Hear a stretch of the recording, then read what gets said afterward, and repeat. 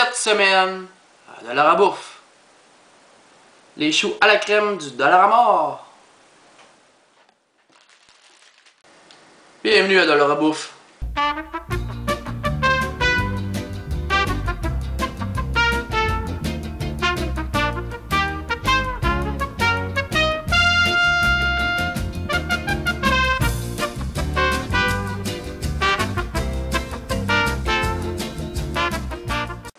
En grande majorité, sur la page Facebook de Dollarabouf, vous avez voté pour la dégustation du chou à la crème.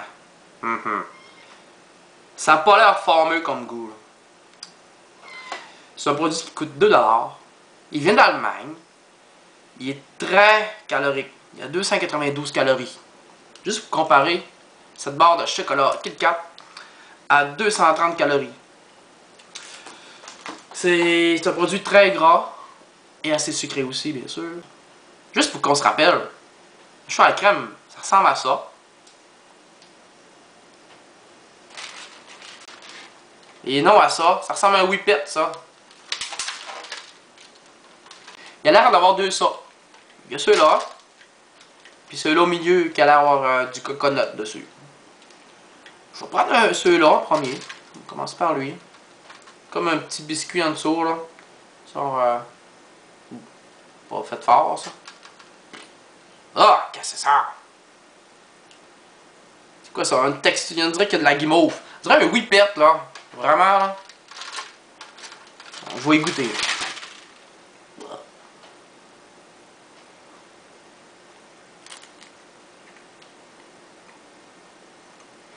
Qu'est-ce que c'est ça? Mais pas bon! Le biscuit en dessous, il est dur.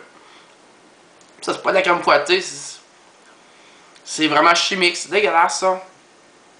Ah. On dirait une texture de guimauve, mais c'est pas de la guimauve, là. Ah, c'est pas bon, on va aller voir l'autre au coconut, là. Ah, c'est pareil, c'est du coconut. Ah, qu'est-ce que c'est ça? C'est même pas bon! Ah, c'est pas bon, pis le biscuit est trop dur. Tout le reste, il est mou. Le biscuit bien dur en dessous, ça prend pas, là. 12 pour 2 $, excusez.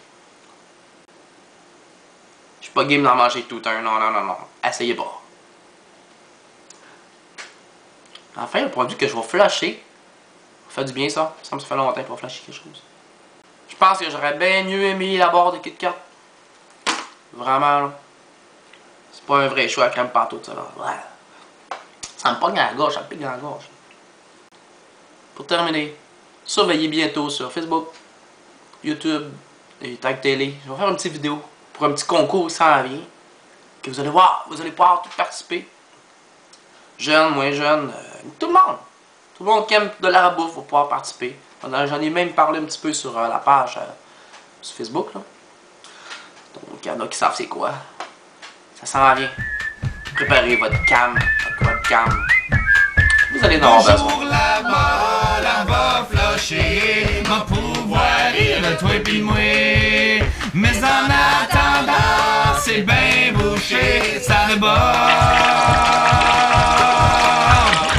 Sur le plancher, j'suis bien assis dans mon salon. Pas sérieux, là. Ça se lâche pas bien, ça. Dans mon bol de toilette, et un jour il fera plus beau dans mon bol.